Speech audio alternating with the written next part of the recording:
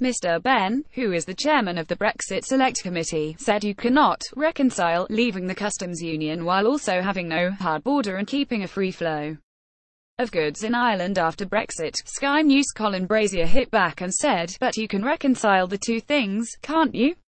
You sort out the customs union first. I mean, there have been a lot of people concerned about the sequencing in all this. We've turned a frictionless border into the problem. Is it hard? Is it frictionless? But actually, what we need to be sorting out first was the customs union. Get the trade deal right and then the admin can come later," the Labour MP said in response. "I agree that we should be working as hard as we can as a country to move on to phase 2 of the talks." Sky NewsHilary Benn said the clock is ticking and the key Brexit issues needs to be resolved. "We've got to get on with this.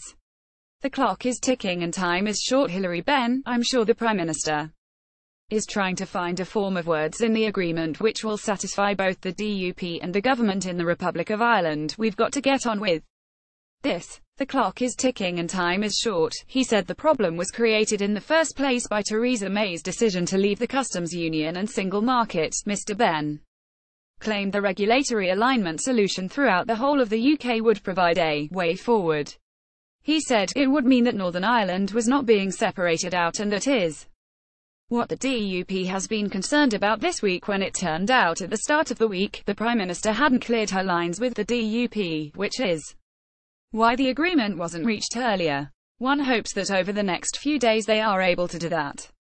"Thank you very much indeed," Mr. Brazier said. "If we could have just one more questions," Mr. Benn said. "I've got to go." "No, I've got to go. But thank you very much." Chuckling Sky News presenter Jane Secker said in response to Mr. Benn's abrupt departure, "We knew it was going to be brief, but we didn't think it would be quite that brief."